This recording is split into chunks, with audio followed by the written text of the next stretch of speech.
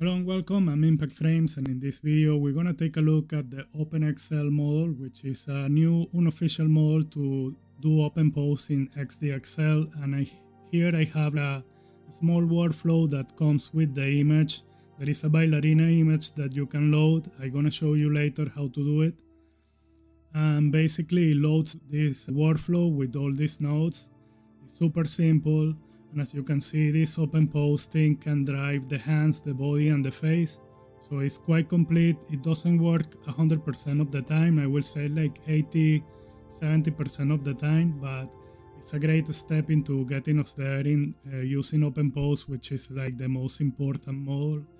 And now we have this, so I think we are complete in Comfy UI now to just switch into SDXL with this thing coming. And as you can see here, I have my character Zafiro. I did a LoRa of this character. This is actually a 3D character that I made before. So I made a video on how to make a LoRa with Zafiro. And if you want, just go and watch that. It's a very recent video of how to train SDXL LoRas. And that's with the low-how method. So it gives you like a small file. The training doesn't take that long in comparison with other things because this has a particular training. Not many people is actually doing like the real LoRa training.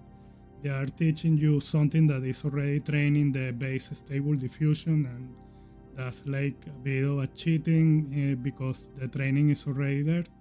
But if you want to train something that is not in SDXL, which is the idea, then go and watch that video. You will learn a couple of things. And in this, you can see how the model came with the same pose.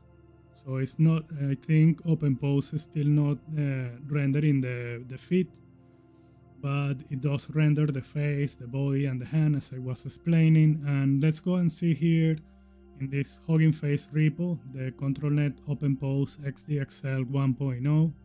Download this OpenPose XL2 Safe Tensors to your model ControlNet folder. And also download this out ballerina PNG, because when you drop this file inside Comfy UI in the interface, it will load the workflow. And here he has some examples of how to do OpenPose.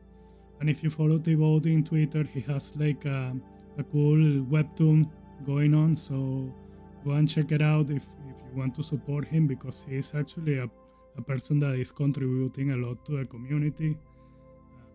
Super cool if you can support him.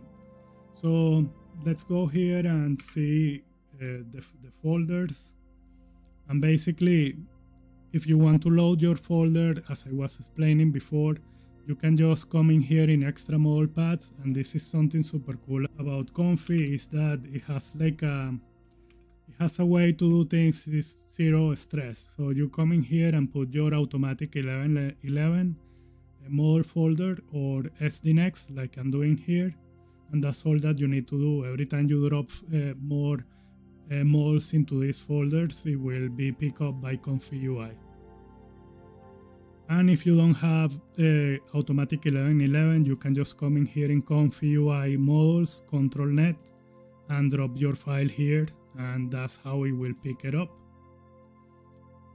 And to explain how to load this thing is very easy. You basically come in Ctrl-J and get that ballerina file that I told you to download. Just drag it in Comfy UI, bang, and you have your Comfy UI workflow there. Just close this thing and come in here into this node, and come in here and just put some image. Maybe just go into your text to image folder from Stable Diffusion and select one of the images, maybe this one here, and leave this prompt that they say here, the ballerina. Let's see how it does, and click Q prompt. And now you can see like the green things are coming on. This when they are green, it's basically working on this node, and you can see render this position like my character. Let's see how that is gonna come up in the final render.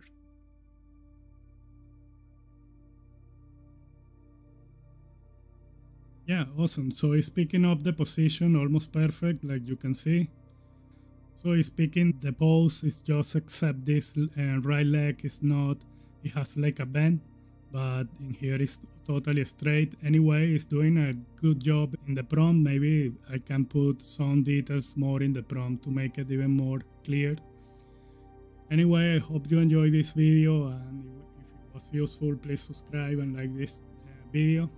I'll be making more things for Comfy UI, and I hope you enjoy your Sunday. Thank you very much for watching.